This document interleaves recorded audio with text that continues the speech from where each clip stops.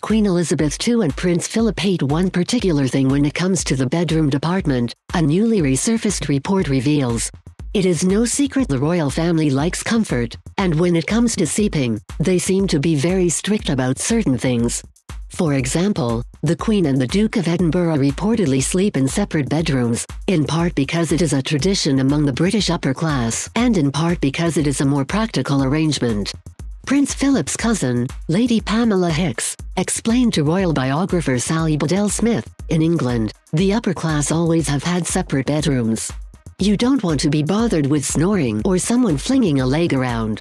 Then when you are feeling cozy you share your room sometimes. It is lovely to be able to choose. The arrangement has clearly worked for Her Majesty and the Duke, as the two have been married for more than 72 years. Having connecting bedrooms to avoid the other one's snore is not the only thing the Queen and Philip are firm about, though. In a 2007 report by the Daily Mirror, royal correspondent James Whittaker revealed, both the Queen and Prince Philip dislike duvets and prefer sheets and blankets. It has been speculated, the couple especially does not like them when they sleep in the same bedroom, because they get too hot. The late Mr. Whittaker reported that the Duke of Edinburgh prefers sleeping completely naked.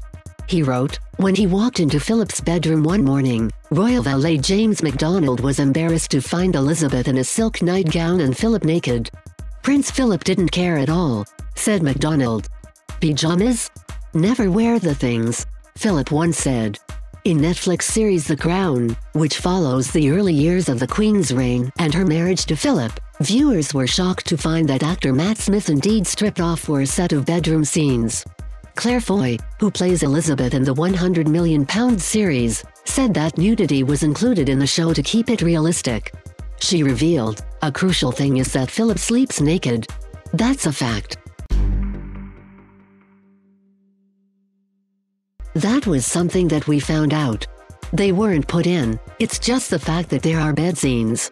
And what do? Put Philip in a pair of pyjamas? That's not right for the character.